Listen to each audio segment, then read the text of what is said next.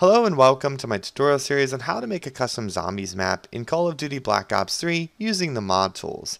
In this video, I'll be showing you how to change your starting points, that we have more than enough points to test out everything you need, rather than having to kill zombies and then something not work and then you have to redo it. This way you can easily test it as soon as you spawn in.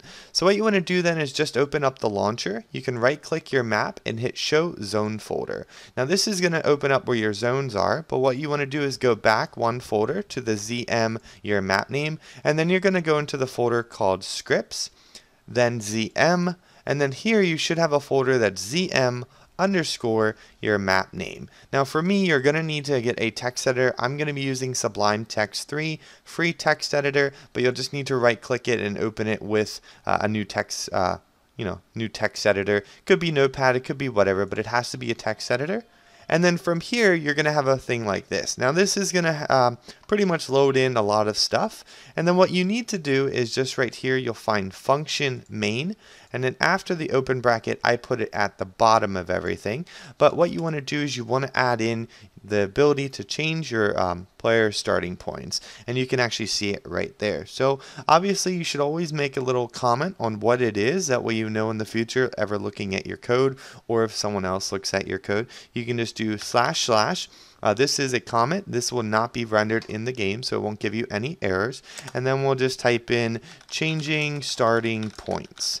And then to change the starting points, we're just going to type in level, which is it's now targeting the level. We're then going to type in player underscore starting points. Now it's already there for me. It's probably not going to be there. It's only there because it's already in the map because it's right below it. And then what we're going to do is we're just going to do space equal and then choose the amount. So you can just put in, I don't know, 500,000 if you would like, and then end it with a semicolon. And then that's all you need. What this does then is as soon as the map loads up, it runs all of these scripts. It uses all of this stuff up here, and then it does this as well. And then it's going to change the player starting points to this amount. So then just make sure that you hit Control Save to save it, and then you can comment out your other one. That wouldn't be there. And then you can close out of it and close out of it here. Then you just have to compile, light, link, and hit build.